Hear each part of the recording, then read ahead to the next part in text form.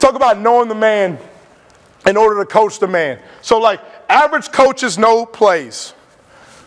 Say that one more time. Average coaches, my humble opinion, you know plays. Got to play for you, coach. Got to play. Got the play suggestion. Got to play. Can draw it on a napkin. They know plays. Okay. Good coaches know a system. You know, I got this system from this guy. You know, I got this system from this place. Probably got a strong belief. You need a system. You got to have a systematic approach. Okay. Good coaches know systems. Great coaches, okay, they match that system with a vision. Okay, they match that system with a vision.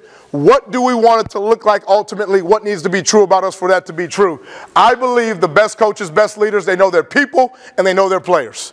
They know their people and they know their players because they have spent time with them. Okay, they have spent time with them. Okay, every single one of our players are at my house multiple times throughout the season.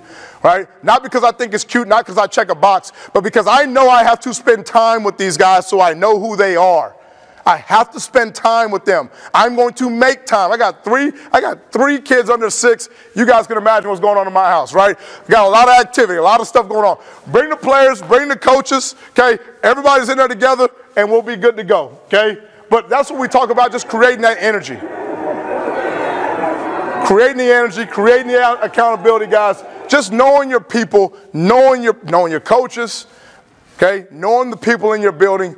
Before you get to those plays, before you get to the playbook, before you get to all those other things, take the time to know the people that you're dealing with, guys. And then, like average coaches, guys, they get everybody excited about a game. Get the young people excited about their life. Okay, when they get that A on the test, and they've been struggling for that class, put it on the screen in front of the whole class, in front of the whole team meeting. Okay, get them excited about their life. You got to start by showing them how much you care. I do believe that, all right, without compromising and without enabling.